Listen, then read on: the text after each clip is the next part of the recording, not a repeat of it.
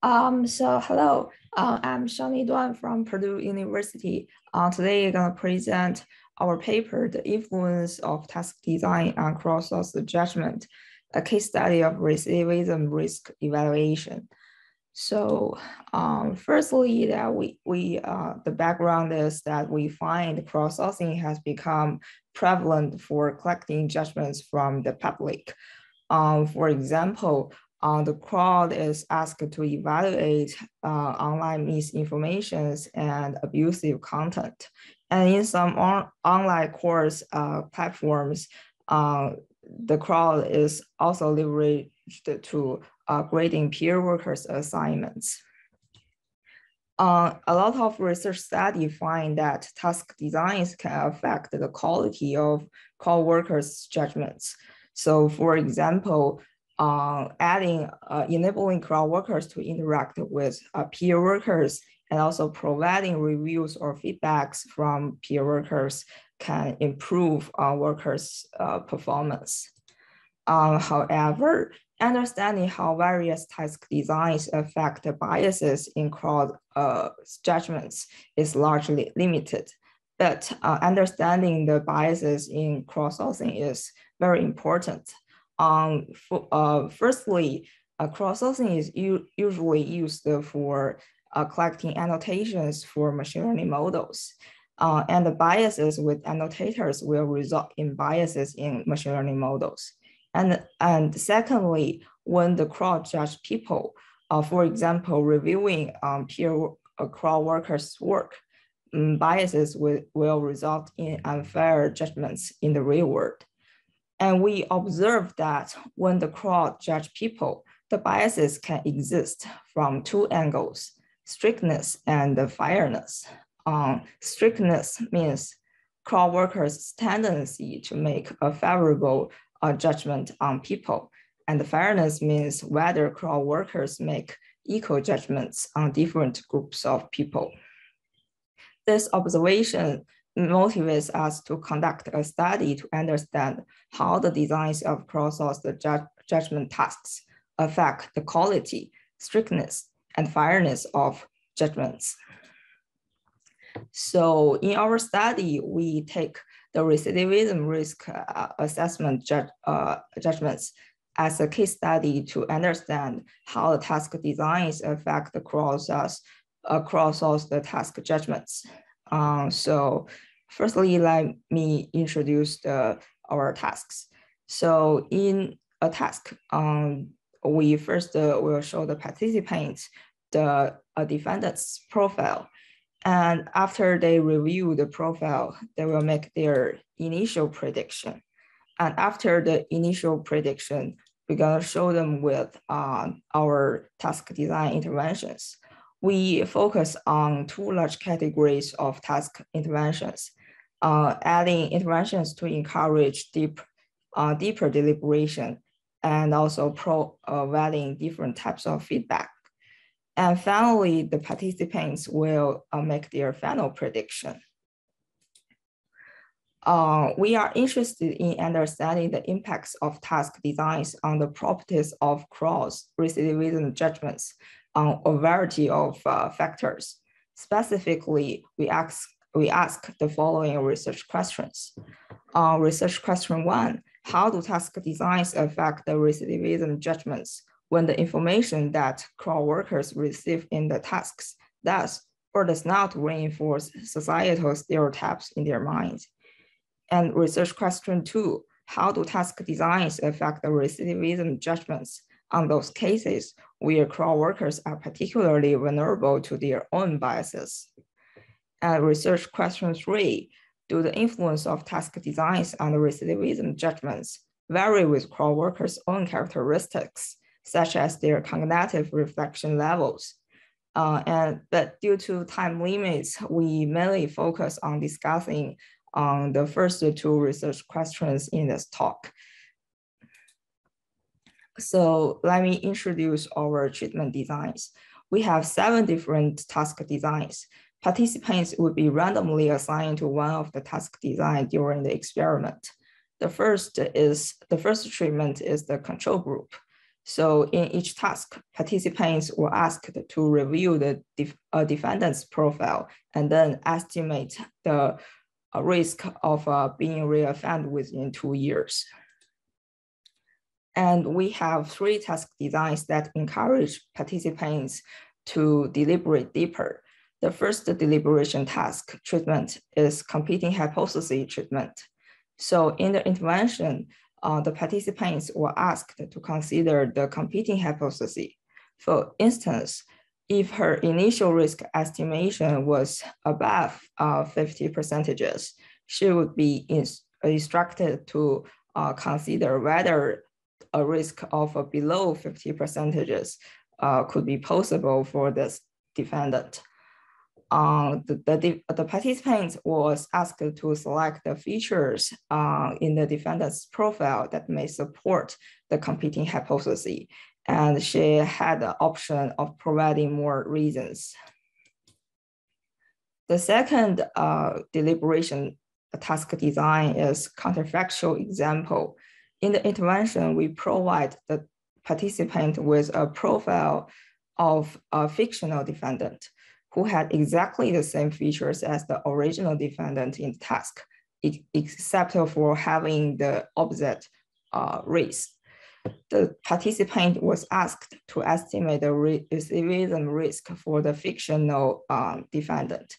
And after that, the participant would be asked to make their final estimation on the original defendant. The third one is rethink treatment. So in the intervention, the participant was asked to spend at least 15 seconds evaluating the defendant's case in more depth. We also have 3 task designs that provide 3 different types of feedback. So the first one is feedback treatment.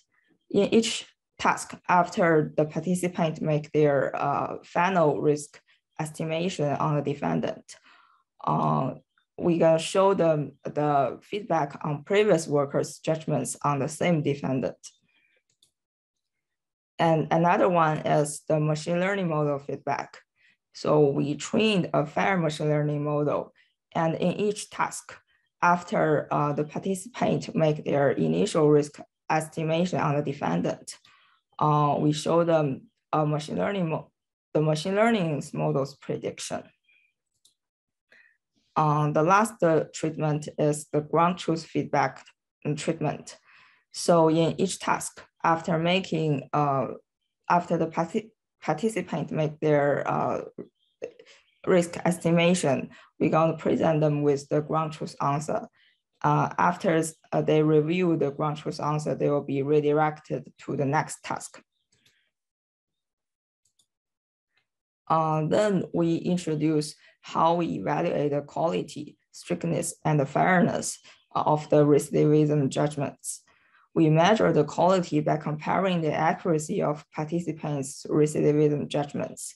A higher accuracy indicates the higher work quality. And we evaluate the strictness by comparing the participants' prediction rate of judging defendants will reoffend within 2 years. We call it positive prediction rate here. A higher positive prediction rate means the workers are stricter with their judgments. We use 3 metrics to evaluate the fairness of the judgments: positive prediction rate difference, false positive rate difference, false negative rate difference. All the metrics here are calculated by the participants' metrics on African-American defendants minus that on white defendants. And a smaller difference indicates the participants makes fair judgments.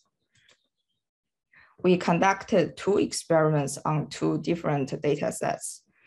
Experiment 1 is conducted on a balanced data set where the true reoffending status on African-American defendant and the Caucasian defendant are balanced.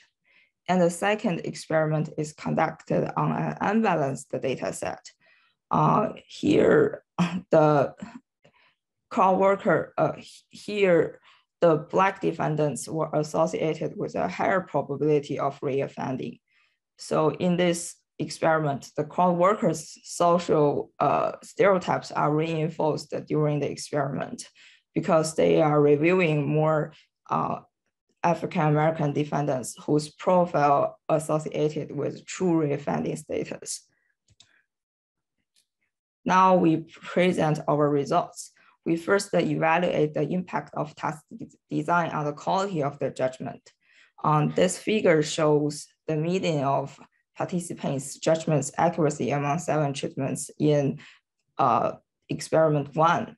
Although we find that some task designs can slightly increase the participants' work quality, however, the statistical task suggests that task design does not have a clear influence on the quality. The results are similar in the second experiment. This figure shows the median of participants' judgments on the positive prediction rate among 7 treatments in experiment 1.